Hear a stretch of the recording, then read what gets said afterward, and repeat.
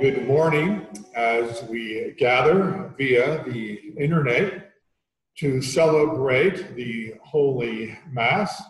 Let us remember our special intention of this Mass. Let us pray for all our brothers and sisters who are worried and anxious during this coronavirus crisis. So we gather and pray in the name of the Father, the Son, and the Holy Spirit. The Lord be with you. Let us now call to mind our sins so we might be prepared to celebrate the sacred mysteries.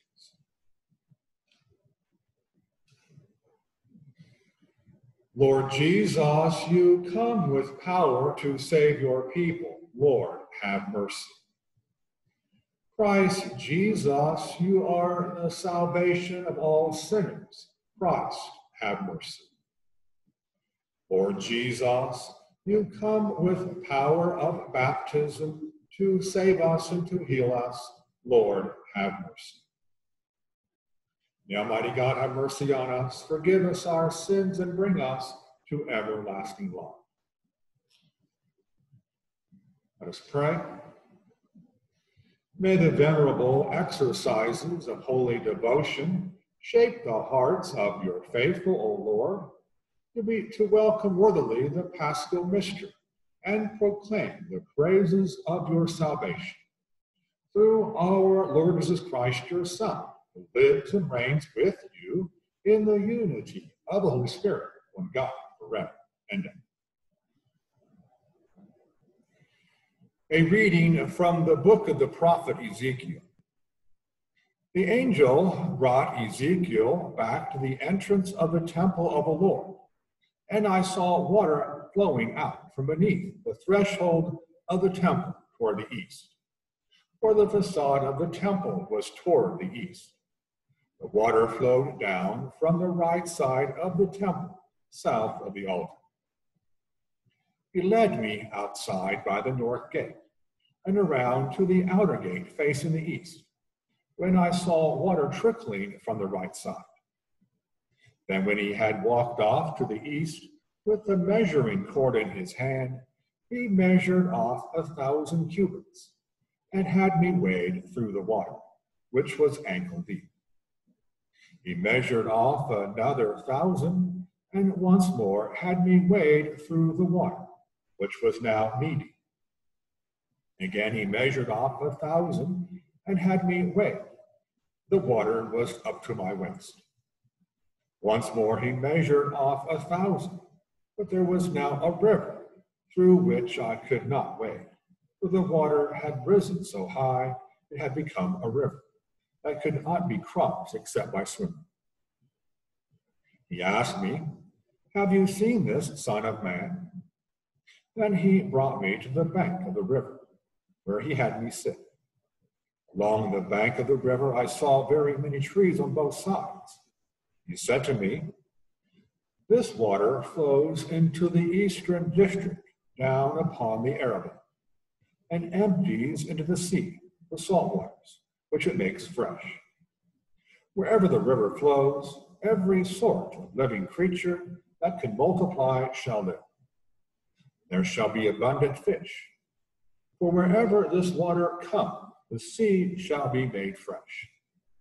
Along both banks of the river, fruit trees of every kind shall grow. Their leaves shall not fade, nor their fruit fail. Every month they shall bear fresh fruit, for they shall be watered by the flow from the sanctuary. Their fruit shall serve for food, and their leaves for medicine." The word of the Lord.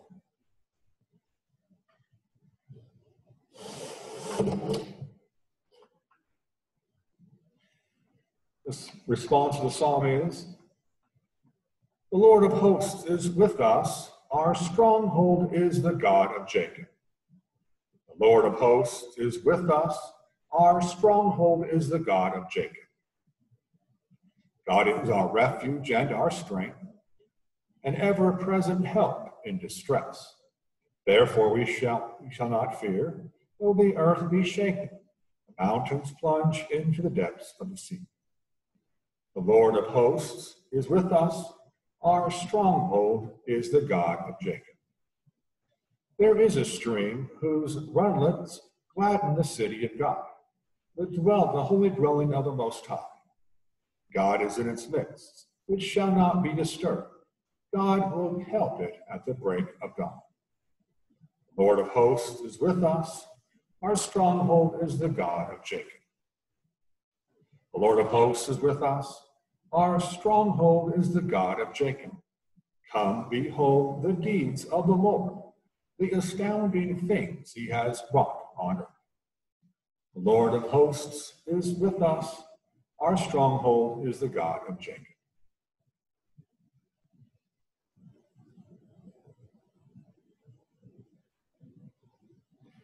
Praise to you, Lord Jesus Christ, King of endless glory. Praise to you, Lord Jesus Christ, King of endless glory. A clean heart create me, O God. Give me back the joy of your salvation. Praise to you, Lord Jesus Christ, King of endless glory. The Lord be with you. A reading from the Holy Gospel according to John. There was a feast of the Jews, and Jesus went up to Jerusalem. Now there was in Jerusalem at the sheep gate a pool called in Hebrew Seiler, with 5 porticos. In these lay a large number of ill, blind, lame, and crippled. One man was there who had been ill for 38 years. When Jesus saw him lying there and knew that he had been ill for a long time, he said to him, "Do you want to be well?" The sick man answered, "Sir, I have no one to put me into the pool when the water is stirred up. While I'm on my way, someone else gets down there before me." Jesus said to him, "Rise, take up your mat and walk." Immediately the man became well, took up his mat and walked. Now that day was a Sabbath. So the Jews said to the man who was cured, "It is the Sabbath. It is not lawful for you to carry your mat." He answered them, "The man who made me well told me, 'Take up your mat and walk.'" They asked him, "Who is the man that told you, 'Take it up and walk'?" The man who was healed did not know who it was, for Jesus had slipped away, since there was a crowd there. After this, Jesus found him in the temple area and said to him, "Look, you are well. Do not sin anymore, so that something worse may happen to you." The man went and told the Jews that Jesus was the one who had made him well. Therefore, the Jews began to persecute Jesus because he did this on a Sabbath. The Gospel of the Lord.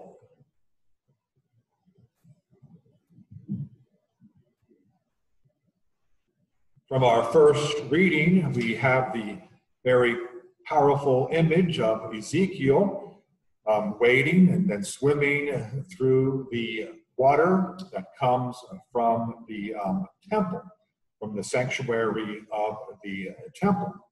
In our gospel passage, the man wants to be cured from the pool, but Jesus, by his power, by his mercy, grants healing and grace to this man.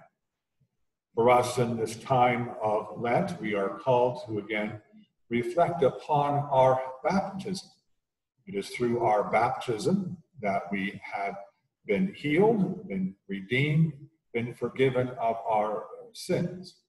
So yes, we can reflect upon God in the Old Testament, how he brought healing, grace to the people of the Old Testament. But now in the New Testament, Jesus is the sanctuary. Jesus is God's presence. He is the Son of God. He brings us healing. We gain that healing through our baptism. So as we continue to journey through this Lenten season, as we continue to strive in this current crisis of health. Let us stay strong in the Spirit, allowing God's mercy to lift us up, to help us to always bring his love and mercy into the world. So we thank God for his grace and his mercy, for the healing power of our baptism.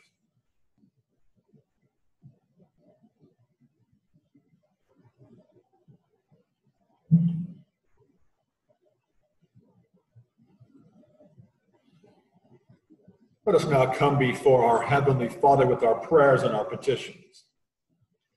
That the Church call all people to prayer in this holy season of Lent, we pray to the Lord. That leaders of all nations come to know the God of peace and justice, we pray to the Lord. Lord, hear our prayer. For all who are hungry to be fed, that they may, all who are sick, be healed, we pray to the Lord.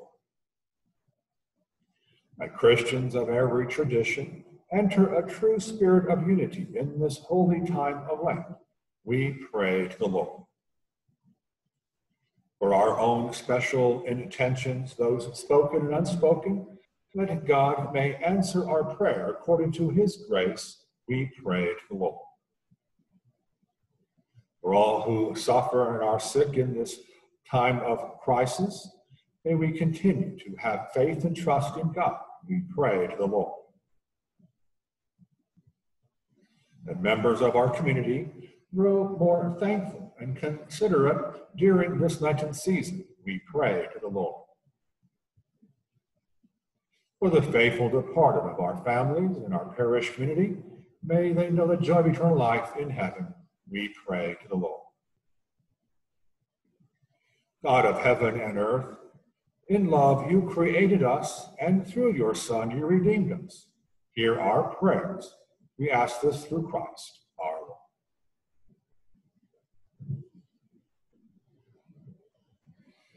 Blessed are you, Lord God of all creation, for through your goodness we have received the bread we offer you, fruit of the earth and work of human hands. It will become for us the bread of life.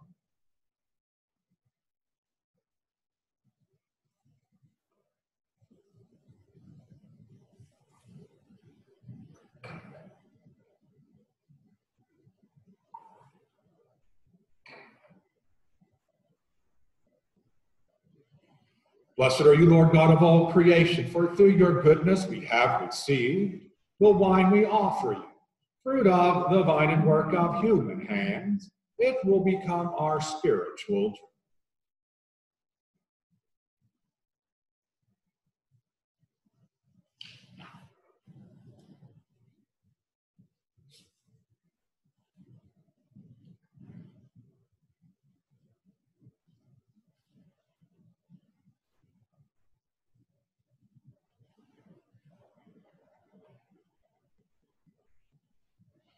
Pray, brothers and sisters, that my sacrifice and yours may be acceptable to God the Father Almighty. May the Lord accept the sacrifice at your hands for the praise and glory of his name, for our good and good of all his holy church. We offer to you, O Lord, these gifts which you yourself have bestowed. May they attest to your care as our Creator, for this our mortal life, and effect in us the healing that brings us immortality, through Christ our Lord. The Lord be with you. Lift up your hearts. Let us give thanks to the Lord our God. It is right and just, our duty and our salvation, always and everywhere, to give you thanks, Lord, Holy Father, Almighty, eternal God.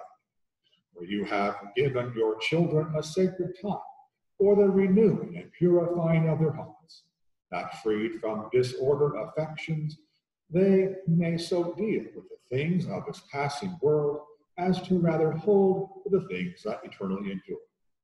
And so with all the angels and saints we praise you, as without end we acclaim.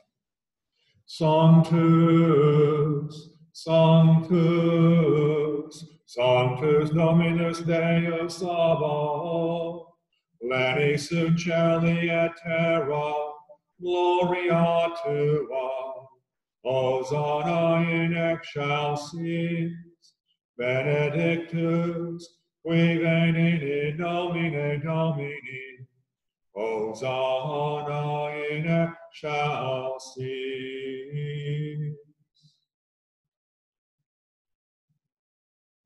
You are indeed holy, O Lord, and from the world's beginning are ceaselessly at work, so that the human race may become holy, just as you yourself are holy.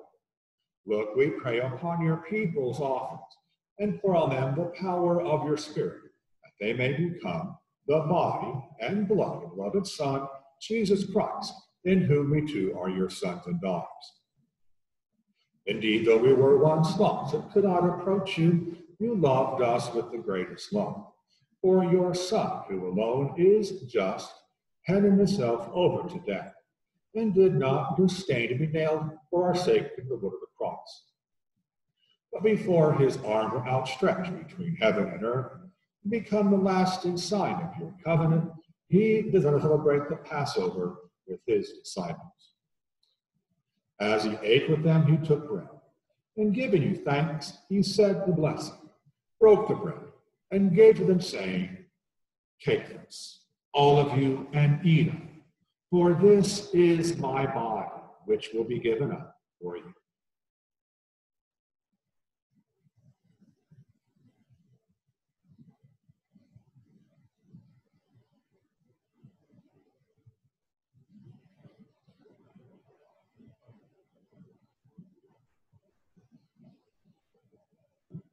In a similar way, when supper was ended, knowing that he was about to reconcile all things in himself through his blood to be shed on the cross, he took the chalice, filled with the fruit of the vine, and once more giving you thanks, handed the chalice to his disciples, saying, "Take this, all of you, and drink from it, for this is the chalice of my blood, the blood of the new and eternal covenant, which will be poured out for you and for many, for the forgiveness of sin.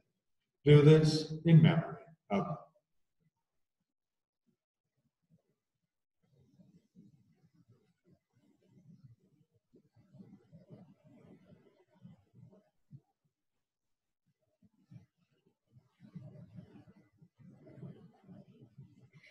The mystery of faith. Save us, Savior of the world, for by your cross and resurrection you have set us free.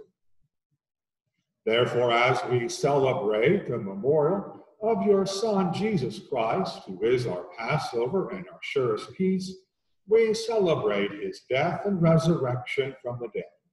And looking forward to his blessed coming, we offer you, O our faithful and merciful God, this sacrificial victim who reconciles to you the human race. Look kindly, most compassionate Father, on those you unite to yourself by the sacrifice of your Son, and grant that, by the power of the Holy Spirit, as they partake of this one bread and one chalice, they may be gathered into one body of Christ, who heals every division. Be pleased to keep us always in communion of mind and heart, together with Francis our Pope and Carl our Bishop. Help us to work together for the coming of your kingdom, until the hour when we stand before you, saints among the saints in the halls of heaven, with the Blessed Virgin Mary, Mother of God, with blessed Joseph, her spouse, the blessed apostles and all the saints, and with our deceased brothers and sisters, whom we humbly commend to your mercy. Then, freed at last from the wound of corruption, and made fully into a new creation, we shall sing to you with gladness the thanksgiving of Christ, who lives for all eternity.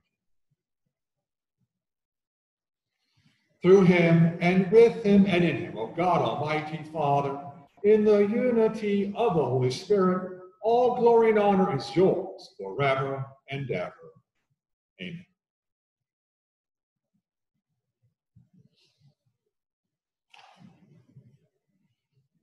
At the Savior's command, informed by divine teaching, we dare to say, Our Father, who art in heaven, hallowed be thy name. Thy kingdom come, thy will be done, on earth as it is in heaven. Give us this day our daily bread, and forgive us our trespasses, as we forgive those who trespass against us. And lead us not into temptation, but deliver us from evil. Deliver us, Lord, we pray, from every evil. Graciously grant peace in our days, that, by the help of your mercy, we may be always free from sin and safe from all distress, as we await the blessed hope and the coming of our Savior, Jesus Christ. For the kingdom, the power, and the glory are yours, now and forever. Lord Jesus Christ, who said to your apostles, "Peace I leave you, my peace I give you," look not on our sins, but on the faith of your church, and graciously grant her peace and unity in accordance with your will, who live and reign forever and ever. The peace of the Lord be with you all.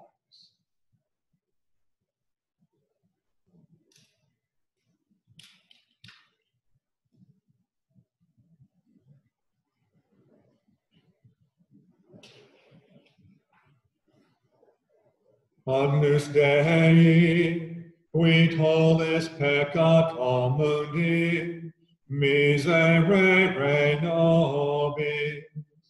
Agnus Dei, qui tollis peccata mundi, miserere nobis.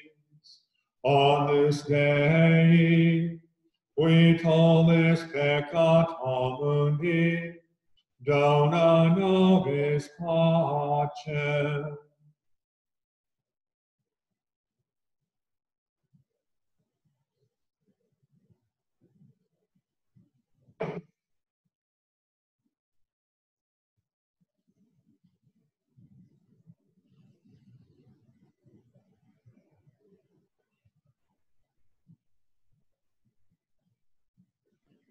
Behold the Lamb of God. Behold him who takes away the sins of the world. Blessed are those called to the supper of the Lamb. Lord, I am not worthy that you should enter under my roof, but only say the word, and my soul shall.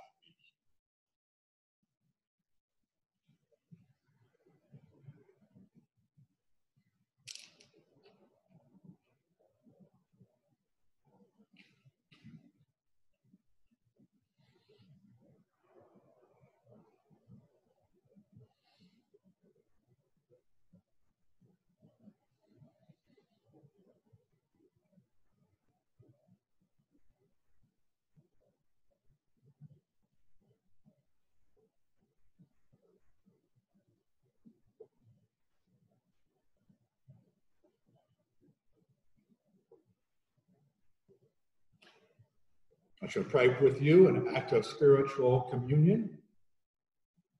My Jesus, I believe that you are present in the most holy sacrament. I love you above all things, and I desire to receive you into my soul. Since I cannot at this moment receive you sacramentally, come at least spiritually into my heart. Embrace you. I embrace you as if you were already there, and united myself to you wholly. Never permit me to be separated from you. Amen.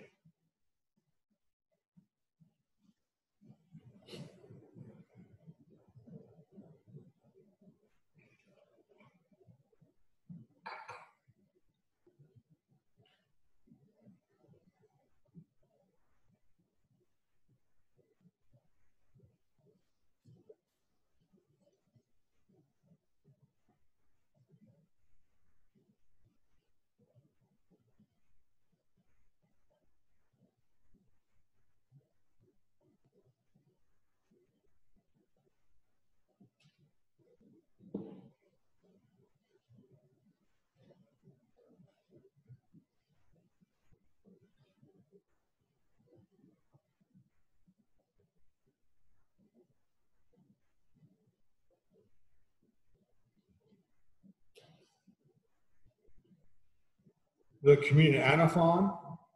The Lord is my shepherd, there is nothing I shall want. Fresh and green are the pastures, where he gives me repose. Near restful waters he leads me.